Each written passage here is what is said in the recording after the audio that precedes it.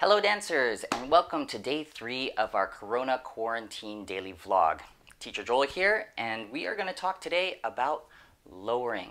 More specifically about lowering in the waltz whenever we finish closing our feet. An example of that would be at the end of our natural turns or at the end of our reverse turns. Let's get to it. So here I am as a lead, up on my toes, closing my feet at the end of step number 3. I'm about to go backwards, for instance, into another 4, 5, 6 of a natural turn. I'll make sure that my weight is firmly over my right foot now, and as I start to lower and bring my heel, my right heel towards the ground, one thing I want you to notice is that that left toe already starts to peek out and prepare backwards. Yeah, so it's not going to be feet together. I lower, keep the feet together, and at a later point, I bring the foot out. That would be too late of a preparation for my left leg or my free leg. I want to make sure that right when I start to lower, whether it's 1 millimeter of lowering, I already start to release that foot out. Second thing I'd like you to notice, as my heel starts to lower and come closer to the ground, my right knee starts to bend already. One thing that a lot of people will do is they'll put the heel down with a straight leg, and only after they put the heel down, the knee starts to bend. And this is going to be a little bit of a wrong process of lowering. What I want you to be able to do is as you start to lower that heel, we already also start to bend that standing knee. One way of checking this is to take something like a foam roller, or you can do this up close to a wall. You can take your feet and place them a couple centimeters away from the edge of the wall or the edge of the foam roller. Up you go, find your balance, and as you lower and before that right heel touches the ground, I want your right knee to kiss and touch that foam roller. That's going to signify and give you that feedback that you're actually bending the knee.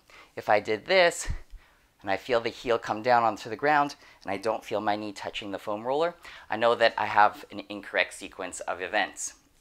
This will be the same thing if I'm going forwards as well, and I'm going to demonstrate that as a follow. As I go up and close my right foot to my left, my left foot to my right foot, then transfer my weight onto my left foot, and here I start to lower. Notice how my knee will touch that foam roller before my left heel touches the ground. Boom, there we go.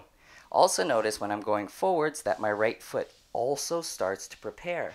But please notice that my preparation forwards is a lot smaller than when I prepared backwards. We don't want to have that same amount of preparation, especially when we're going forwards. We want to take our time preparing it just a little bit forwards, and later in the leg action, bring it out a little bit more forwards. One more thing that I want you guys to understand when you're lowering is where is your weight as you're lowering. So here I am again as a lead. I'm on the ball of my right foot, and as I lower, I'm still on my ball of my right foot, but as my heel comes closer to the ground, I will start to bring my weight closer to the mid part of my foot. I don't want to put the heel down and have my weight all the way to the heel just yet. That would be too early for me to pull backwards and then transfer my weight, because that will now make me gap away from my partner who's preparing to go forwards. As I go forwards as a lady and I lower as well, I don't want to lower directly to that heel as well. I want to feel like I'm lowering more to the middle of the foot before I really start to put weight in towards the heel and then transition out and forwards in the next phase of the leg action. Another way of just practicing this is to be able to do it on 2 feet. I know it is quite tricky when we are balancing on 1 foot, and so start by having feet apart. You can start with your feet up and then lowering and already starting to feel the knees bending, heel come down, and finally getting into a nice solid compressed state. I'll show that to you in this angle. So here I am on 2 feet. I'm starting to lower, my knees are bending, my heels are finally touching the ground, and I'm feeling quite solid on 2 feet. So try that first before you transition into a 1-footed action.